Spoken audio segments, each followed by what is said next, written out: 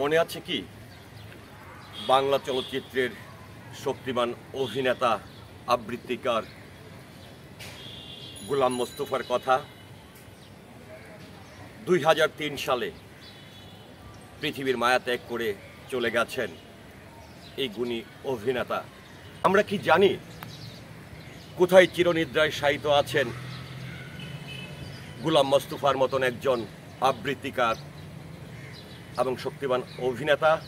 হ্যাঁ, আমরা আজকে এই ভিডিও চিত্রের মাধ্যমে তুলে ধরতে চাই কোথায় চিরনিদ্রায় শায়িত আছেন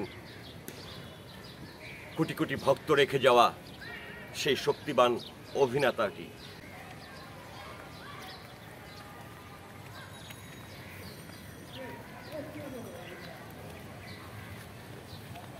বন্ধুরা, আমি এই মুহূর্তে যে সমাধিস্থলটির সামনে দাঁড়িয়ে আছি, এখানেই চিরনিদ্রায় শায়িত আছেন বাংলা চলচ্চিত্রের জনপ্রিয় এবং শক্তিমান অভিনেতা গোলাম মোস্তফা। তিনি জন্মগ্রহণ করেন 2 মার্চ 1935 সালে আর পৃথিবীর মায়া ত্যাগ করে চলে যান 20 ফেব্রুয়ারি 2003 সালে। তো বন্ধুরা, আমরা এই ভিডিও চিত্রের মাধ্যমে এই জনপ্রিয় অভিনেতার সমাধির চিত্রের পাশাপাশি তার জীবনে রেখে যাওয়া সকল স্মৃতি এবং জীবনের গল্পগুলো তুলে ধরব। আশা করছি ভিডিওটি না টেনে আমাদের ভিডিওটির সঙ্গেই থাকবেন। সেই সাথে আমাদের ভিডিওটি যদি আপনার ভালো লেগে থাকে অবশ্যই ভিডিওটি শেয়ার করার জন্য অনুরোধ করছি। তো বন্ধুরা, চলুন আমরা জেনে নেই বাংলা চলচ্চিত্রের শক্তিমান অভিনেতা আবৃত্তিকার গোলাম মোস্তফার জীবনের গল্প ও তথ্যগুলো। গোলাম মোস্তফা 2 মার্চ 1934 সালে জন্মগ্রহণ করেন। 20 ফেব্রুয়ারি 2003 সালে তিনি পৃথিবীর মায়া ত্যাগ করে চলে যান। তিনি ছিলেন বাংলাদেশের একজন জনপ্রিয় অভিনেতা ও বিশিষ্ট আবৃত্তিকার। 1960 সালে রাজধানীর বুকে ছবিতে জমিদারের ভূমিকায় প্রথম অভিনয় করেন। মূলত প্রথম ছবি থেকেই তিনি খলনায়ক চরিত্রে একক ও অপ্রতিদ্বন্দ্বী অভিনেতা হিসাবে নিজেকে প্রতিষ্ঠিত করেছিলেন। এছাড়া তিনি অনেক ছবিতে ভিন্ন ভিন্ন চরিত্রে অভিনয় করেছেন। গোলাম মোস্তফা প্রায় 3 শতাধিক চলচ্চিত্রে অভিনয় করেছিলেন। গোলাম মোস্তফার প্রারম্ভিক জীবন। গোলাম মোস্তফা 2 মার্চ 1934 সালে বরিশালের দপদপিয়া গ্রামে জন্মগ্রহণ করেন। বাবা ছিলেন সাব রেজিস্ট্রার। স্কুল জীবন শুরু হয় পিরোজপুর সরকারি উচ্চ বিদ্যালয় থেকে। ম্যাট্রিক পাশ করেন খুলনা জেলা স্কুল থেকে। স্কুল কলেজ জীবনের নাটকে অভিনয় করা তার শখ ছিল। ঢাকায় আসেন 50 দশকের মধ্য সময়ে। সেই থেকে তিনি ঢাকার স্থায়ী বাসিন্দা হয়ে গেলেন। গোলাম মোস্তফার অভিনয় জীবন।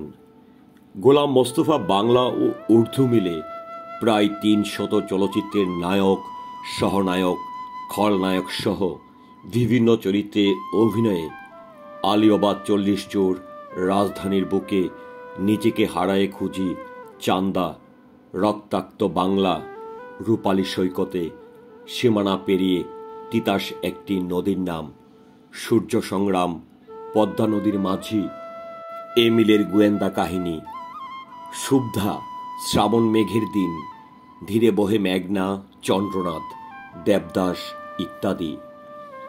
গোলাম মোস্তফা অনেক বিজ্ঞাপন চিত্র অভিনয় করেন। তার অভিনয় জীবনে খলনায়ক হিসাবে বেশি সফল হয়েছিলেন।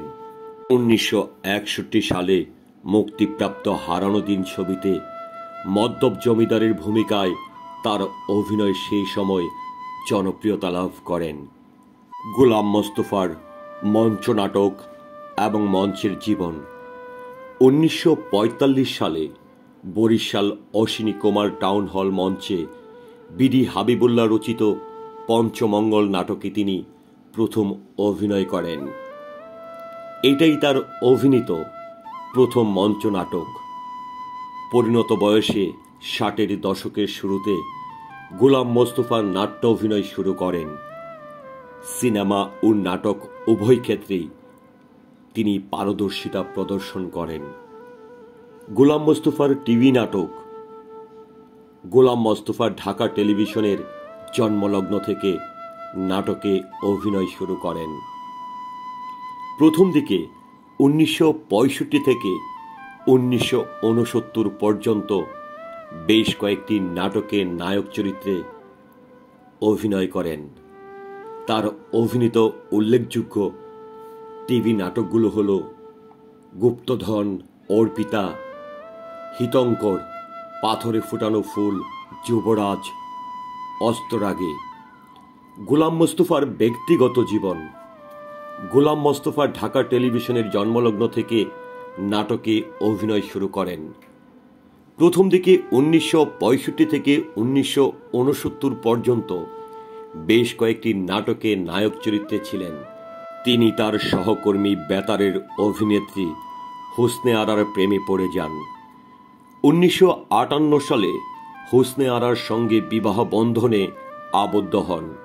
তার বড় মেয়ে ক্যামেলিয়া মোস্তফা একজন আবৃত্তি শিল্পী এবং তার ছোট মেয়ে সুবর্ণা মোস্তফা বাংলাদেশের একজন অভিনেত্রী, পাশাপাশি সংরক্ষিত আসনের একজন এমপি। প্রাক্তন জামাই হুমায়ুন ফরিদিও ছিলেন বাংলা চলচ্চিত্রের কিংবদন্তি অভিনেতা। গোলাম মোস্তফার মৃত্যু। গোলাম মোস্তফা 2003 সালের 20 ফেব্রুয়ারি মৃত্যুবরণ করেন। পুরস্কার। গোলাম মোস্তফা 1980 সালে এমিলের গোয়েন্দা বাহিনী চলচ্চিত্রে অভিনয়ের জন্য সেরা পার্শ্ব চরিত্র অভিনেতা এবং 1986 সালে শুভ্ধা চলচ্চিত্রে অভিনয়ের জন্য সেরা অভিনেতা এবং ছুটির ফাঁদে 1989 চলচ্চিত্রে অভিনয়ের জন্য সেরা পার্শ্ব অভিনেতা বিভাগে জাতীয় চলচ্চিত্র পুরস্কার লাভ করেন। চলচ্চিত্রে অবদানের স্বীকৃতিস্বরূপ তিনি 2001 সালে 21 পদক সম্মাননায় ভূষিত হন। তিনি বাচসাস পুরস্কারও লাভ করেন। বঙ্গবন্ধু শেখ মুজিব জাতীয় আবৃত্তি পদক 2022 সালে তিনি অর্জন করেন। সম্মাননা। আবৃত্তি শিল্পের অবদানের জন্য বাংলাদেশ আবৃত্তি সমন্বয় পরিষদ গোলাম মোস্তফা আবৃত্তি পদক প্রবর্তন করে এবং 2017 সাল থেকে প্রতি বছর 20 ফেব্রুয়ারি এই পদক প্রদান করা হয়। গোলাম মোস্তফা অভিনীত চলচ্চিত্র সমূহ হল রাজধানীর বুকে 1960 সালে জমিদার খলনায়ক ভূমিকায় অভিনয় করেন, আর এটি তার প্রথম অভিনীত চলচ্চিত্র। 1961 সালে হারানো দিন চলচ্চিত্রে অভিনয় করেন। 1962 সালে চাকা, 1963 সালে নাচঘর নায়ক হিসাবে প্রথম চলচ্চিত্রে অভিনয় করেন। 1964 সালে কাজল, তার সহ অভিনেত্রী ছিল শবনম, উর্দু চলচ্চিত্রে অভিনয় করেন। 1964 সালে বন্ধন চলচ্চিত্রে অভিনয় করেন। সহশিল্পী ছিল চিত্রা সিনহা। নায়ক হিসাবে দ্বিতীয় ছবিতে অভিনয় করেন।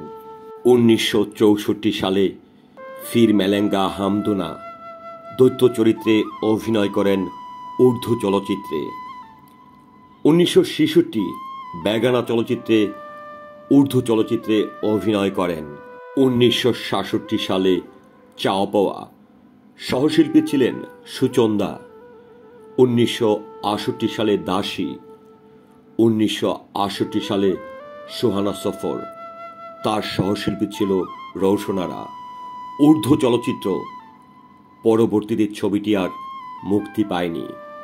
দুই রাজকুমার 1968 সালে, বলাকামন 1968 সালে, হিসাব নিকাশ 1968 সালে, শুভ্ধা 1968 সালে, এমিলের গোয়েন্দা বাহিনী 1968 সালে, পীড়িত না জানে রিত 1968 সালে, চোখাই, তালাশ, আলিবাবার 40 চোর, নিজেকে হারায় খুঁজি, রক্তাক্ত বাংলা, তিতাস একটি নদীর নাম, সূর্য সংগ্রাম, দোষী, স্লোগান, অন্যায় অবিচার, বেথার দান, এই চলচ্চিত্রগুলোতে অভিনয় করেন 1968 সালে। সুরজ মিয়ায় অভিনয় করেন 1977 সালে, সীমানা পেরিয়ে 1977 সালে, 1978 সালে সারেংবউ। আর এই ছবিটি জাতীয় চলচ্চিত্র পুরস্কার প্রাপ্ত ছবি। পদ্মা নদীর মাঝি, চন্দ্রনাথ দেবদাস। 1993 সালে অবুঝ সন্তান, তার সহশিল্পী ছিল শাবানা আলমগীর, মান্না, অরুণা। 1995 সালে আশা ভালোবাসা, তার সহশিল্পী ছিল সালমান শাহ, শাহনাজ। 1996 সালে জীবন সংসার, সহশিল্পী ছিল সালমান শাহ, শাবনূর, ববিতা। দীপু নাম্বার 2 অতিথি শিল্পী হিসাবে অভিনয় করেন। 1999 সালে শ্রাবণ মেঘের দিনে জমিদার চরিত্রে অভিনয় করেন। আর ছবিটি পরিচালনা করেছিলেন হুমায়ুন আহমেদ। তার সহশিল্পী ছিল জাহিদ হাসান, শাওন, মাহফুজ আহমেদ। শ্রেষ্ঠ পার্শ্ব অভিনেতা হিসাবে জাতীয় চলচ্চিত্র পুরস্কারও এই ছবিটির মাধ্যমে অর্জন করেন। ভিউয়ার্স, আজকের এই ভিডিওটির মাধ্যমে আমি চেষ্টা করেছি বাংলা চলচ্চিত্রের শক্তিমান অভিনেতা এবং আবৃত্তিকার গোলাম মোস্তফাকে স্মরণ করিয়ে দেওয়ার জন্য এবং তার জীবনের এই গল্পগুলো আপনাদের সামনে তুলে ধরার জন্য। ভিডিওটি কেমন লেগেছে আশা করছি কমেন্টের মাধ্যমে জানাবেন। সে সাথে আমাদের ভিডিওটি যদি ভালো লেগে থাকে অবশ্যই আমাদের এই ভিডিওটি শেয়ার করার জন্য অনুরোধ করছি। ভালো থাকবেন হে গুণী অভিনেতা ওপারে। আল্লাহ হাফেজ।